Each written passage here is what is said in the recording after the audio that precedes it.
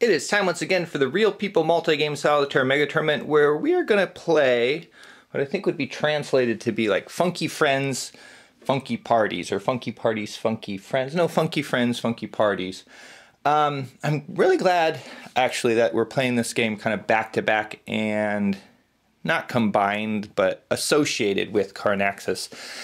The games are kind of like similar, but in sort of a reverse of each other. They both involve kind of going through life and making choices, whereas Carnaxus takes it very much on the economic side. Funky Friends, Funky Parties is more about the desire side and kind of like the other things you're doing. I don't think that money is one of the, how many attributes are there? 9 different attributes you can have, but there's not really any economics except for time, like you auction things for time. So this game is actually pretty economic as well.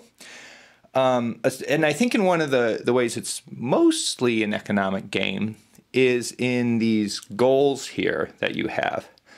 So for example, here's one that stands out to me, and I think it's Smudge's goal. Smudge has a goal here to be single and unhappy. Now you would think that most people wouldn't have the goal of being unhappy, but I think one reading of economic theory would be that if you end up being unhappy, it's because you wanted to, because behavior is the only like measure of desire, of what actually people desire. If you end up, this is the choice you actually made, then that's what you actually wanted all along. Anyway, I like that notion that people who end up unhappy are unhappy because they want to be unhappy. This game, Carnaxus wasn't a great game to play solitaire, I found. I think you kind of have to do a little more thinking in each person, and I think this game might be the same way. So what you're doing is you have these goals. It's the first person to 5 goals wins. So that's also mirrors Carnaxus. For some reason, you attaining your life's ambition before other people matters. Whereas Carnaxus, you also have a life's goal, but that, as we saw last game, everyone got that. It's you just want to have more money than other people. This game, you want to get your time as the currency. You want to get to where you want to be first. So they have their 5 goals that are just unique to them, and I think these are normally hidden. I'm going to play as though they don't know what each other's goals are, but I just have it face up because it's easier, and then you get to see them. And then there's one global goal at a time. I think there's 4 of these total. So you can get those in any combination. You could get all 4 of these in just one of your personal goals and be done. So this game is played in kind of phases where there's cards up that you do stuff with, and this is going to be we're going to be just kind of hacking our way through this. I have the German edition because the English one has some censorship, and I don't know, I'd rather have an uncensored game. The cost of that is I can't read German. I can kind of figure out what these mean because most of the important stuff is an icon.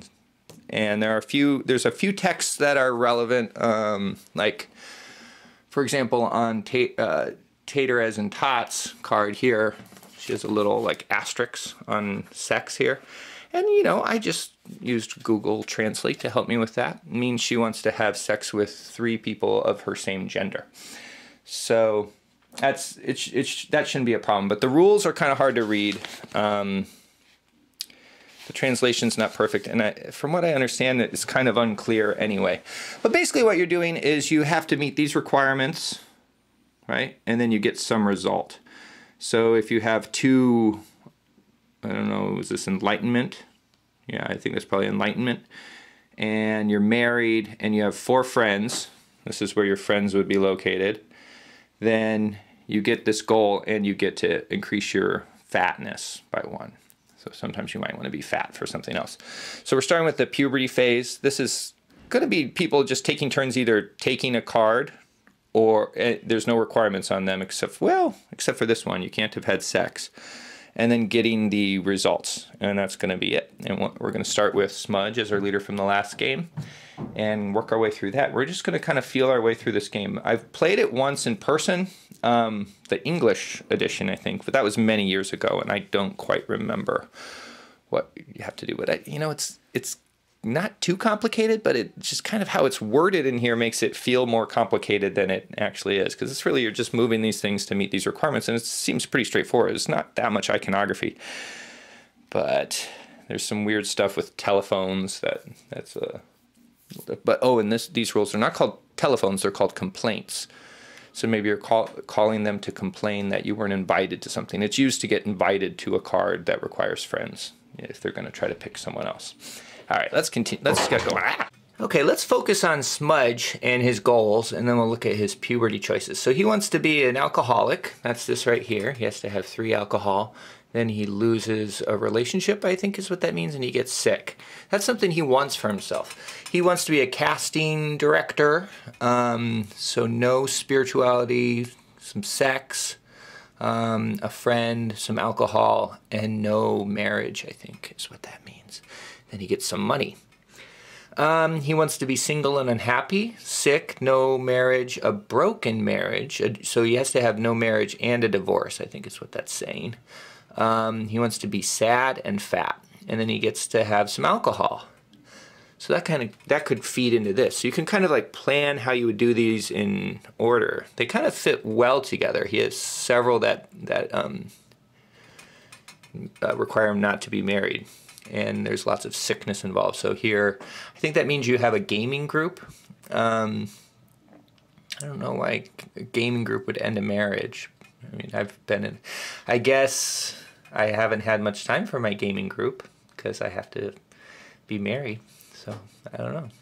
Maybe I could have had the gaming group, but anyway, so sickness, sadness, spirituality, fatness for friends, and then sadness for to get psychiatric help.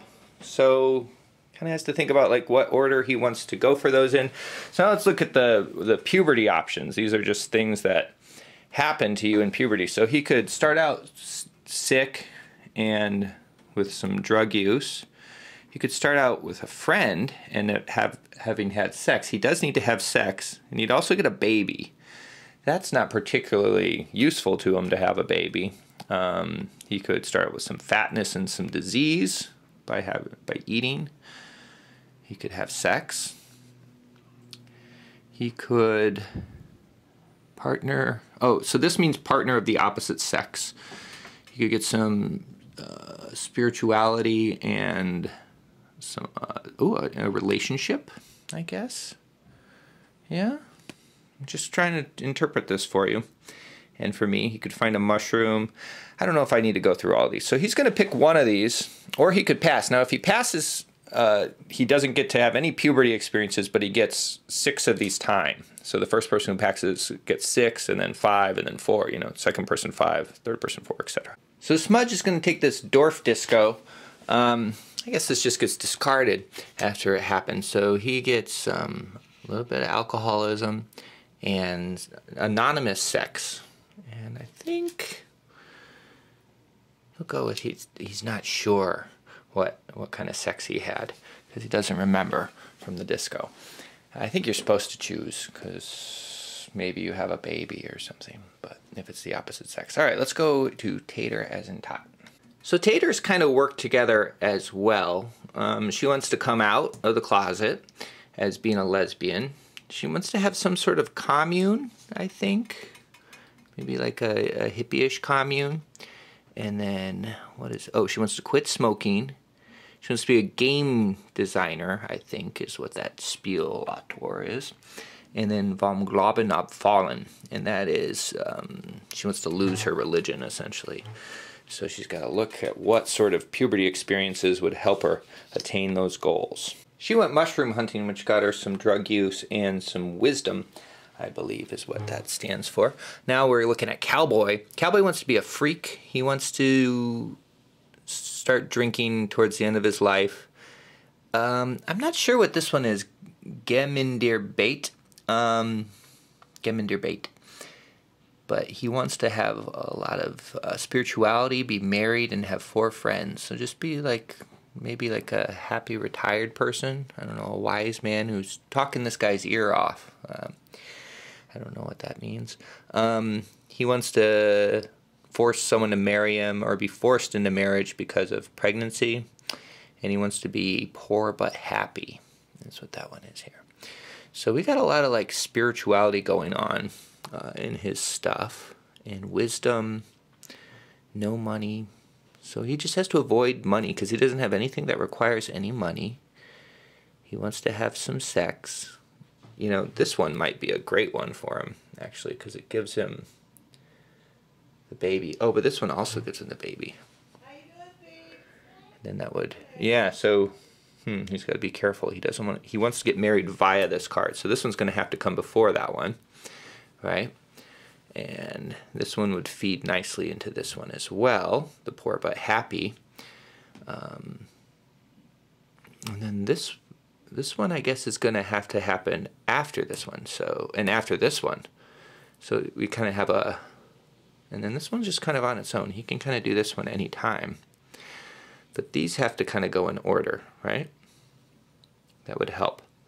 So maybe kind of got his life mapped out. Now he has to just see how to make it happen.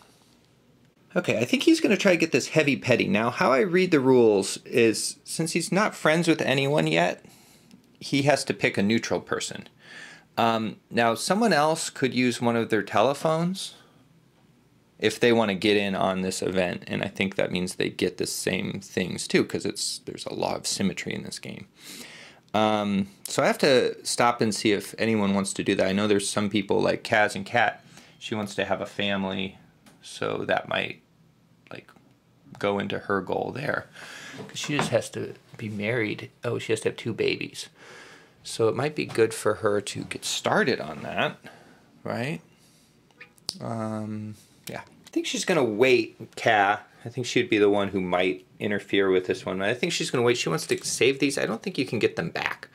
So, though I guess that's these are the ways you meet the other players, and you have one for each other player. So you can pretty much, if you want to meet everybody, you want to save it so you can use one for each person. I don't know if there's any purpose to meeting everybody. So anyway, Cowboy, he's going for this Frocky.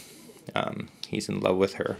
And all right, let's take a look at Sid here. She has a lot to do with sadness in a lot of hers, and money. Money and sadness is what she's going to be mainly wrestling with. So she wants to be a philosopher, which requires her to have no money and and some sadness and some smoking and all that. But then she wants to get liposuction, which requires her to have money. So, but it gets rid of her money. So she could maybe do this before that. Oh, but then it also gets rid of the fat. So fat's another thing she's going to have to be weighing when she makes her choices. Bezihungskrupple, I don't know what that means. But she has to have 3 divorces. That's going to be tough to do, because that means she has to get married 3 times. Also has to have some sadness, and then she gets more sadness. She wants to be a millionaire, which also gives her more sadness. So sadness shouldn't be a problem if she can get any of her goals. And she wants to write her memoir. So I think these kind of like fit together pretty nicely, which is kind of a cool thing. I wonder if any like random assortment of these cards fit together. Let's take a look at, well, she's got to make a choice, and then we'll take a look at, I think she's going to go with Keiner Mag Mich. Looks like you're just like a sad person.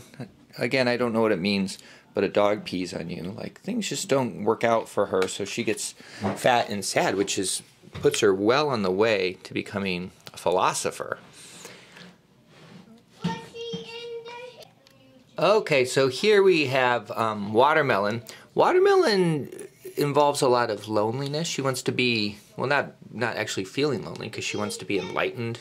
She just wants to be a great sports person, a Mac user, and then single and happy. So hers is like the reverse of Smudge's here, single and unhappy. She wants to just be happy with it, and then she's going to find love through that. So she's got to kind of make sure that she does this one after this one. That's an important thing in her ordering.